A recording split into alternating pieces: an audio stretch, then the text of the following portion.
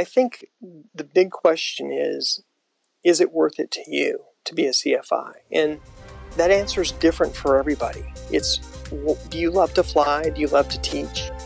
And what risks do you anticipate? How big are the risks? And are the risks manageable?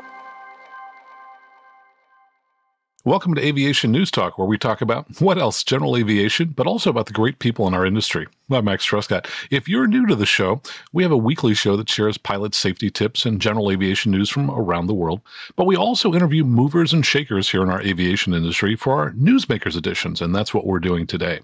While there's been much discussion in our industry of a CFI shortage, there's a huge supply of potential CFIs, and that's in the ranks of airline pilots. Yet, many of these airline pilots are reluctant to take up flight instruction as a side career because of concerns over their exposure to increased liability that might possibly put their own personal assets at risk. In a moment, I'll be sitting down with John Ferrell. He's a lawyer, but also a flight instructor. And we're going to talk candidly about the risk a CFI faces and ways to reduce that potential liability here on this Newsmakers edition. But first, I'd like to thank listener Greg, an airline pilot who's thinking of becoming a CFI, for sending in this question. We answer lots of questions on our regular show, and it's easy to submit a question if you have one that you'd like us to answer. And there are a couple easy ways to do that. If you're listening on your smartphone, just tap on the artwork of your podcast player. When you get to the show notes, click on the link where it says, send us an email. Or better yet, click on the link that says, recording your listener question. And then follow the instructions on how to dictate a question using your smartphone so that listeners can hear your voice. Or just go to our website at aviationnewstalk.com and click on Contact.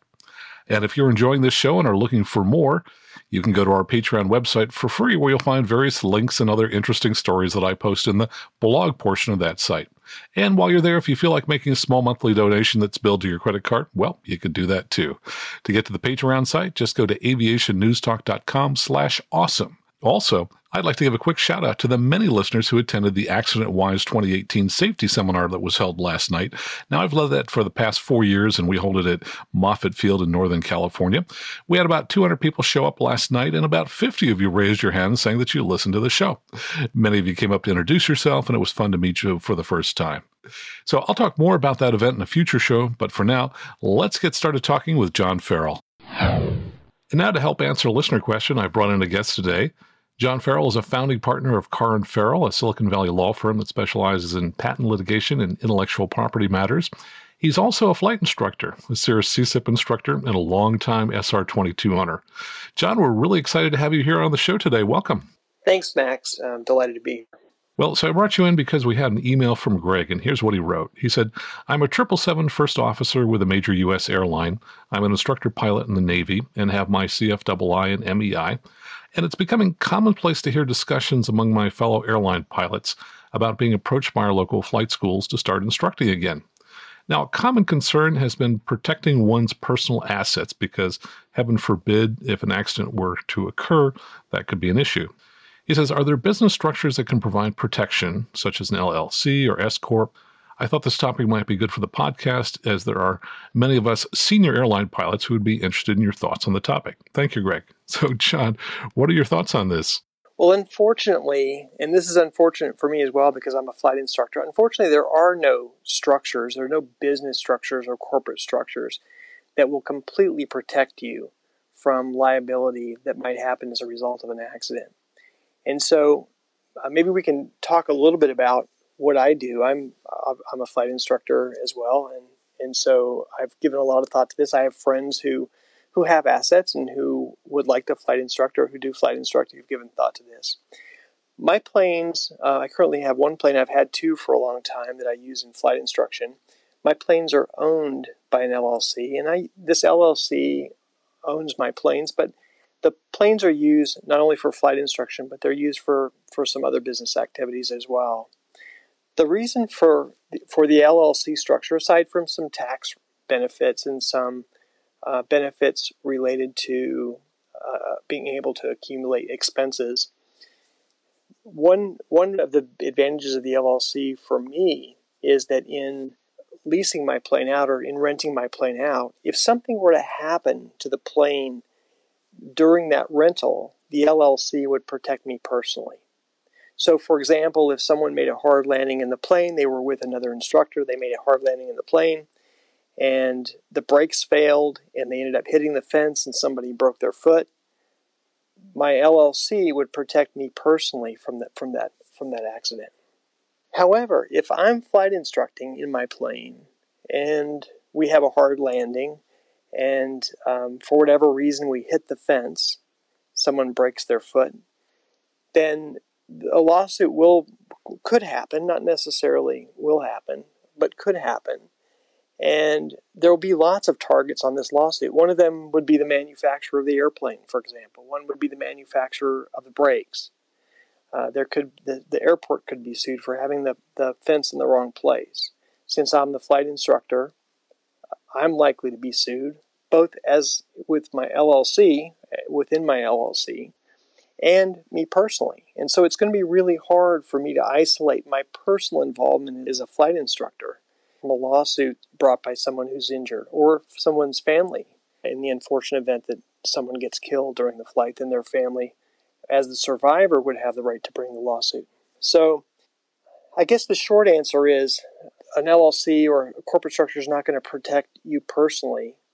And the longer answer is that almost everybody involved in any accident is going to be a potential target in a lawsuit. But it's not just flight instructing, and this is one of the things that gives me a little comfort, or maybe it should worry us more. But life is inherently risky. It's just unsafe being alive in some sense, and we can do the best we can do really is to try to safely arrive at death. And so we go through life, and I think of all the ways that we can get hurt. If you just slipping and falling, for example, is the second leading cause of death in the world. Accidental cause of death is just slips and falls. And if you're a senior citizen, it's the number one accidental cause of death is slipping. And the closest I ever came to dying in an airplane was falling off of a step on a 182 that was frozen, and I was checking the fuel on a 182, and I fell off and came within inches of hitting my head on the propeller as I fell to the ground. And so there's just a lot of inherent risk in everything that we do, and including driving. So I think it's important, if there's something you really love doing, to sort of keep it in perspective. And that's one of the things that keeps me flight instructing. I know that flying, there is some risk to it. It's not as safe as driving, for example, but I do drive. I drive my friends. I drive other people. I drive people at work. I drive my clients who come and visit me. I drive them to restaurants, or we drive together. And so there's risk in me driving. I would get sued in the event that I was to run a red light, for example, and get hit by a car. I would be liable for that accident. In the same way, if I'm flight instructing and we have an accident, I'll have some liability there. But there's ways to minimize that risk, and that's what I try to do. And we try to do that in all of life as we manage risk. And as a flight instructor, I think that's really important. There's a lot of things that we can do to manage risk. Well, let's talk about that a little bit. You've obviously chosen to give flight instruction, even though you know that there are risks. First of all, tell us, why do you do it? Well, I probably do it, Max, the same reason you do it, and the same reason most flight instructors do, at least flight instructors who are doing it part-time or as a second career. We love to fly, and we love to teach. And the great thing about doing something you really enjoy and really love doing is you want to share it, and you want other people to appreciate it as much as you do. And I love flying, and I enjoy sharing flights with other people, not just flying myself, but actually sharing the joys of flying. It's just amazing. You know, Max, you and I have flown all over the country together, and we both have a high number of hours. You have way more hours than I do, I'm sure, but I'm approaching 4,000 hours of flying, and every time I take off and every time I land, it's still an amazing experience. And those are the kinds of experiences you just want to share, and you want to teach others to be able to enjoy those and appreciate those. So that's why I do it. And I know there's risk, but it's a risk that I'm willing to, so long as I can manage the risk, it's a risk I'm willing to accept.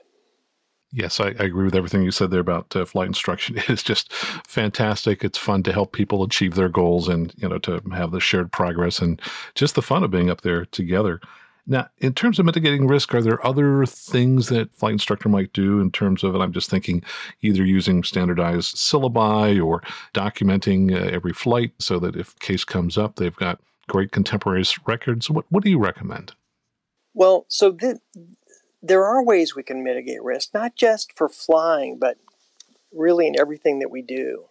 If you're a doctor, if you are driving a car, if you're going to an event, there's just certain things that we should do to manage risk. So as a flight instructor, I think it begins with your student, choosing students that feel like they're low risk to you. And I don't mean just students that aren't crazy or clients that aren't crazy. And we've all had some of those where we've flown with clients who are just unpredictable and a little crazy. And I think, Max, one of the things that you said to me one time, the most dangerous flight crew in the world is two CFIs in the same cockpit, because they're kind of both in charge and feeling in charge and both a little unpredictable at times. But we want to be with clients who are predictable and clients we feel good about being with. And sometimes you just get a really bad feeling about someone you're flying with, and that's probably not a good relationship, and that's probably a more risky relationship than someone who's not. Also, I try to avoid sketchy airplanes. You and I have had this conversation before. I love airplanes with air conditioning, especially in the summer. I try to teach only in airplanes with air conditioning, and the good thing about that is those airplanes tend to be a little bit newer, and they tend to be a little bit better maintained. And so I have flown in some real beaters. We all have, and planes that I thought as we were rolling down the runway for the first time, this plane is never going to get off the ground. And so we want to avoid airplanes that seem or could have maintenance problems. And those are sometimes we just have a gut feeling about it. We look at the plane, we walk around, we're kicking the tires, and everything seems to work, but you're just wondering how it could possibly work. Also, we want to teach within our skill set, and I think this is really important. Flight instruction is relatively safe in the spectrum of GA flying. Flight instruction is some of the safest flying that you can do. But the reason it's so safe, or some of the reasons it's so safe, is that we do it in a very controlled way. You mentioned a syllabus, Max. I think that's really important, having a standardized syllabus for that airplane and for the level of student. Also, we fly at a local airport or within 50 miles or so of an airport, and so it's easy to get on the ground if there's a problem, if there's a weather problem. But beyond that, it's just teaching within your skill set. And I think some of the more dangerous teaching that we do is when we go cross-country. For example, some flights you and I have made together, and Max, you and I think we flew cross-country one time. I don't remember whether it was Atlanta from California, but we've done some cross-country flying, and we've all, as a flight instructors, we often get asked, hey, can you help me deliver an airplane to Maine or to New Hampshire or to southern Florida from California, Oregon, or Washington.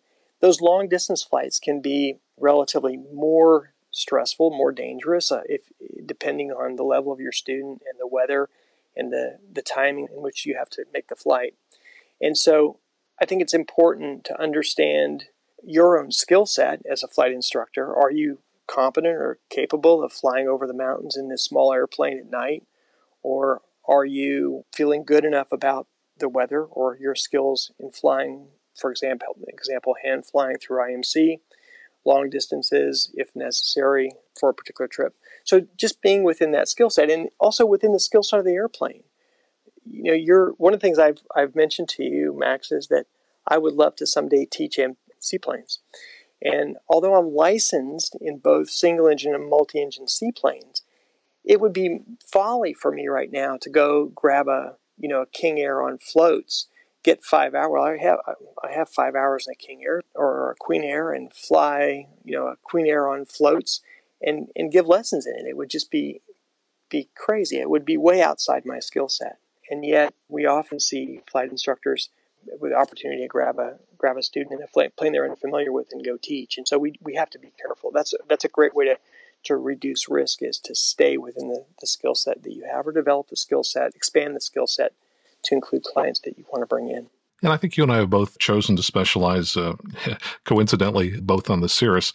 Prior to specializing in the Cirrus, I specialized in the glass cockpit aircraft. And I did, for example, teach tailwheel for a while, but then I thought, I'm just not an expert in that. And I started just referring tailwheel clients to other people who do specialize and are experts in that. I've often thought that flight instructors, perhaps in rural areas where they've got a limited number of clients to serve, have to become a jack of all trades, and that could be a challenge. If you're going to fly any airplane that happens to come around, that sounds like higher risk.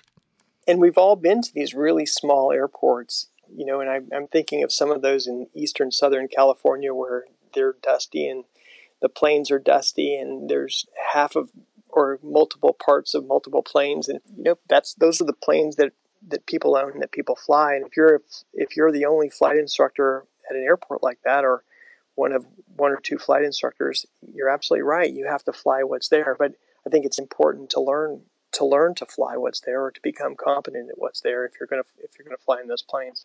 I found, for example, I've been teaching strictly in Cirrus now probably for 5 or 6 years, and I try to teach at a pretty high level. I work really hard to stay proficient, to get training. I train every year with Cirrus to get better and to stay current. But even within the Cirrus family, there is a proliferation of avionics, and it's become increasingly complicated just within Cirrus to stay at a very high level. So I can't imagine what it would be like having to teach in biplanes and tricycle gear and tailwheel and a variety of planes that just are scattered across a small rural airport. I agree with you. That would be very difficult. Or even multi-engine as well. I mean, that's totally different. And though I have an MEI, I just consciously decided not to teach in twins. I know folks who do specialize in them. Now, in terms of Greg's talking about working for a local flight school, you were talking about choosing clients, but I would imagine he wants to be careful about choosing a flight school. Well, I think that's right. I think there's all flavors of flight school. And one of the things that you had mentioned was using a syllabus. And I think professionalism of the flight school can make a huge difference in the safety of the operations of that. And not just the safety of the operations, but the safety of the airplanes. And it cuts all the way across. Working with a flight school has some advantages because typically the flight schools carry insurance. They do, the maintenance is often done and overseen at the flight school. There are often waivers that students at flight schools sign as part of the process. And in the event that there's an accident, typically it's the flight school that will be the primary target of a litigation should that unfortunately happen. But there's some downsides to flight school as well. You don't get to choose the clients as easily at times. And also the airplanes, there may be pressures on flying not only certain airplanes, but also under certain conditions just to keep the operations going. So there's good and bad, but I think it's really important in flying. We carry this sixth sense with us. Sometimes it doesn't feel right, and we just have to listen to that.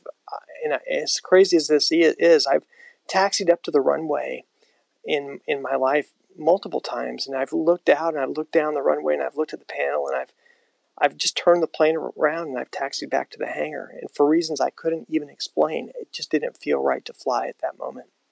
Yeah, I totally agree. I actually remember being in an airplane with you on a very cold day in Illinois in the wintertime. And we had just put the airplane in a heated hangar, and we were taxiing back. I thought I saw what was water still on the wing, and then I thought, wait a minute, I wonder if that refroze and if that's ice on the wing. So it was just kind of that nagging thought that led us to stop the plane, get out, and find, oops, yes, the water had refrozen on the airplane. So I agree, you have to honor all those sixth senses that you tend to have. Now, as an independent CFI, do you do any kind of a waiver for the folks that you're working with? I don't, although I think it would be a reasonably good practice to do that. And I think waivers can be effective. So let's talk about the waiver and then we'll talk about the process. So a waiver is a contract.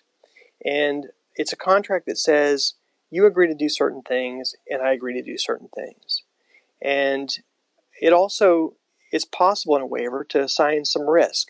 That is to say, I recognize that taking flight lessons in general, taking flight lessons in this airplane, taking flight lessons with you, carries some risk with it. And I understand that in the event that there's an accident, that I'm not going to sue you unless the accident was caused by your negligence or by some unreasonable risk that you took. And so in most states, it's not possible to completely waive liability, especially for acts that are obviously intentional or acts that involve unreasonable actions or unreasonable risk or recklessness. So if you do use a waiver, I think it's important within your state to find an appropriate waiver. And then the question is, well, when do you have someone sign the waiver? And I think a really great time to do that is at the first lesson when you sit down and do all the TSA paperwork. We have to, and I'm not just sure exactly what you do, but I pull out my iPhone, I take a picture of their passport, I take a picture of their driver's license, I take a picture of their airplane registration if they have one, their medical, their license, so that if I get audited by the TSA, I'll have that whole file available to me. I think that's a great time also to say, here's my waiver. I'm going to fly with you and provide you ongoing instruction. I'd like you to sign my waiver. And as long as the waiver is reasonable and not 10 or 15 pages long, but just a short waiver that assigns risk appropriately, I think most people are willing to do that. I know if you go down to the corner to the go-kart raceway down the street here in Silicon Valley, they have you sign a waiver. If you go and play softball with a league, you sign a waiver. Almost everything we do in life nowadays, there's waivers. So I don't think signing the waiver is particularly burdensome or onerous, but it may be helpful in some cases. Let's talk about CFI insurance. What role does that play, and how could that help someone like Greg if he decides to teach on the side? Well, so insurance is what makes the risk manageable to a large degree. I mean, there's things you can do. You can choose your students. You can choose the plane. You can choose the flight school. You can have the waivers. You can fly carefully, and we all do those things. But at the end of the day, stuff happens, and that's the purpose of insurance. And so I carry three kinds of insurance in my role as CFI. I have insurance on my airplane, which everybody does. Banks require it, but beyond that, it's just a smart thing to do to cover the value of the airplane plus damage that could occur as a result of use of your airplane. And my personal coverage tends to be $1 to $2 million in liability. And so it's not so expensive. I think my insurance policy probably ranges for that liability insurance somewhere in the $4,000 to $6,000 range. I have a Cirrus that's relatively new, so it has a high hull value. So that's one type of insurance. I carry a second type of insurance that I use for teaching, and I get this through Falcon. It's through NAFI, National Association of Flight Instructors. I think it's got a $1 million or maybe $1 million. I think it's a $1 million policy. I'm not quite sure how much I spend on that, but it's probably something in the order of $800 to $1,000 a year. And so that gives me $1 million of insurance if I'm flight instructing in someone else's plane. So it's not in my plane, but if I happen to be teaching in someone else's plane, then that insurance policy covers me. And I think that and I'm not certain about this, but I think that policy covers me for any coverage for which I'm not covered in that other person's airplane.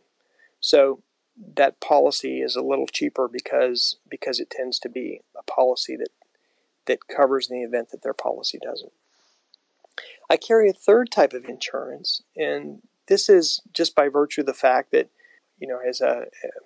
I have another career and I have other assets, but I carry an umbrella policy for those two activities and driving as well. And the umbrella policy is really pretty broad. It covers almost everything that is not excluded. And there's some things that are not excluded, but it turns out that flight instructing is not one of the things that's specifically included as an exclusion in my umbrella policy. And I think the umbrella policy covers a window from up to about $5 million, but I think it has a $2 million deductible. And the $2 million deductible is presumably covered by my primary policies, and it's intended to stack on top of my airplane policy and my auto policies, which are also $1 or $2 million. And so that's the package that I have for flying. Is I have a policy on my airplane for liability. I have a flight instructor's policy that I got through NAFI, and I also have a separate policy, which is an umbrella policy, which stacks on those two. So, John, how commonly do you think flight instructors do get sued? And if they were to get sued, what would you suggest they do if that were to actually happen?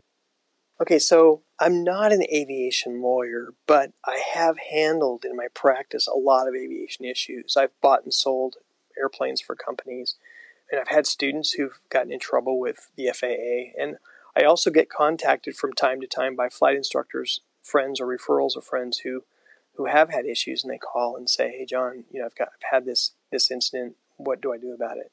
Fortunately, I don't know a single incident. Well, I do know a couple of flight instructors who have been sued. It's generally a friendly suit brought not against the flight instructor, although the flight instructor is named, but it's a suit that's really brought against the flight instructor's insurance policy. And that does happen, and I'm not going to tell you that it doesn't happen. If you're a physician, if you have physician friends, most physicians are frequently sued for malpractice. And it's not that they personally are sued, but these are essentially lawsuits against the insurance company. So I think that does happen some. Fortunately, we don't have very many accidents that occur with flight instructors. They're not, I wouldn't say they're rare, but in the spectrum of overall accidents, flight instructional accidents are relatively uncommon, and especially where there's serious accidents. But one of the great things about our insurance system is generally if you get sued and you have an insurance policy, the suits nearly always settle within the limits of the policy. And so it's very seldom that a litigant will sue you if you have insurance and then come after you personally for an amount above the insurance. And there's a number of reasons for that. But just first of all, just knowing that I think is comforting. It's comforting to me. But understanding why that is, I think, is useful too. If you were to sue my insurance company, I, as a defendant, would be relatively cooperative. At least I wouldn't be uncooperative. I pay for the insurance. It's there. I really want to see you made whole to the extent that you can. And so, as a defendant, I'm not going to be so resistive. The lawyer who's representing you, he's probably doing this on a contingency. That, in other words, he only gets paid if he recovers something. So he's going to want a high probability of recovery. And with an insurance company, it's their job to pay in the event that there are damages. There is likely going to be a high probability of recovery for the plaintiff's attorney. However, if he comes after me personally, it's a completely different fight. If he's trying to take my personal money, I'm going to fight tooth and nail to prevent that. And depending on my assets, there may not even be much for him to get at. But for a contingency lawyer who only gets paid if he wins, it's a much different calculus as to whether he's going to take on the case. And it's going to be expensive. A lawsuit can cost, even a simple lawsuit is $500,000 in California. It could easily go to $1 million. Plaintiffs' attorneys who deal in these kinds of slip and fall and accident cases, they're not going to want to engage in a contingency lawsuit where the maximum damage they can get is only a couple of $1 million.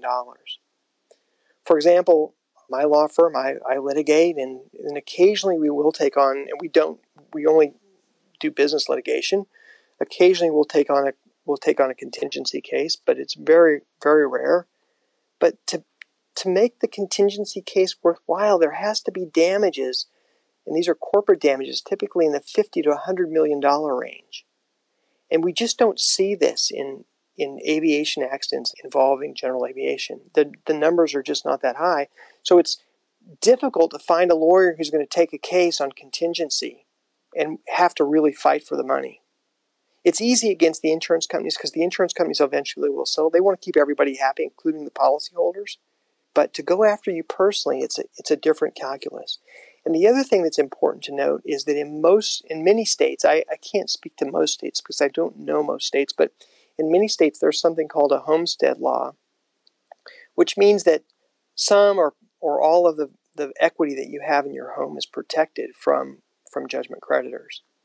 So in California, it's not very much. It's $75,000 or $100,000 in value. The numbers just haven't really kept up. In places like Texas, it's different. Nevada has a homestead law. Many states have these homestead laws where the value of your home is protected from judgment creditors. So depending on the state, that should give you some comfort as well. Well, John, to kind of sum it all up, what kind of advice would you give Greg overall about this? Well, I think the big question is it worth it to you to be a CFI? And that answer is different for everybody. It's, do you love to fly? Do you love to teach? And what risks do you anticipate? How big are the risks? And are the risks manageable? And I think for me, the things I love doing in life are a little more risky than not. And I'm not willing to just sit in my lazy chair all day staring at the TV screen trying to avoid risk. The things that bring enjoyment to life, for me, do involve a little more risk. And so I'm willing to take the risk, but it's important to me to manage the risk. And I think that's the key thing, is if you're going to do something, whether it's flying or race car driving or downhill slalom skiing, is take the steps to manage the risk. And then do what you want to do. I think that's the advice. That if I'm giving lawyerly advice, that's it. Do what you want to do, but just take the reasonable steps to manage that risk. John, thanks so much for shedding light on all of this. Now, I'm kind of curious for folks that want to follow up with you in any way, whether it's as a flight instructor or even as an intellectual property type of issue, where do people find out more about John Ferrell? They can Google me, and I'm in Menlo Park, California. Just Google my name, Menlo Park, California, as my office, and I'll show up there, and I'll probably show up as a flight instructor as well. So I think that's probably the easiest way, just do an internet search. That's great. Thanks so much for your time today. I really appreciate it.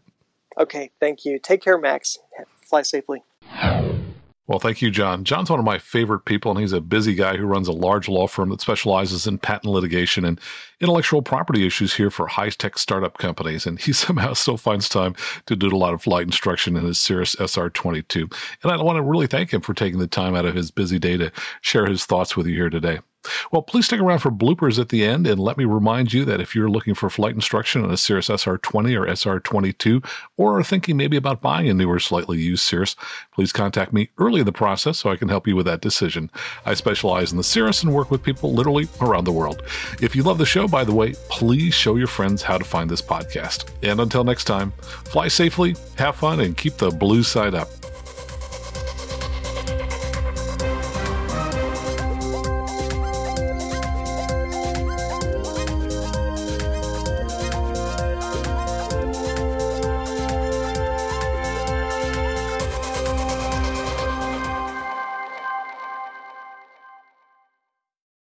So how come do you, man, I should get more sleep at night. You're flying too much. Exactly. Oh, can you hold just for a second? Of course, go ahead. The lights went off in the room because I've been holding still. I'm sitting in the dark. I'm really disappointed we're not doing this as video. Yeah. No, the lights just went off and all right. All right. I'm back. All right, super.